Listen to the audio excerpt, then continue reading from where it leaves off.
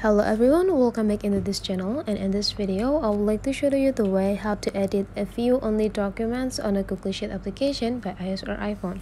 So here I already found a documents that only has few permissions to access it, so we cannot edit any single cells on this documents. You can see there is no edit button right here, so we can do anything over these documents.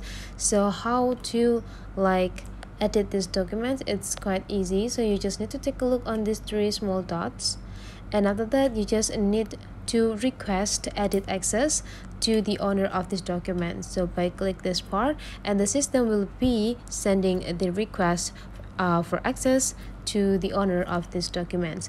But if you need to have this document that fast, so you just need to go click these three small dots again, and after that you just need to go click share and exports, and now you just need to go click this make a copy, and now the system will be start to copy the files, and now the files is already able to be edited. So you can add any information, or you can also editing every cells according to what you need.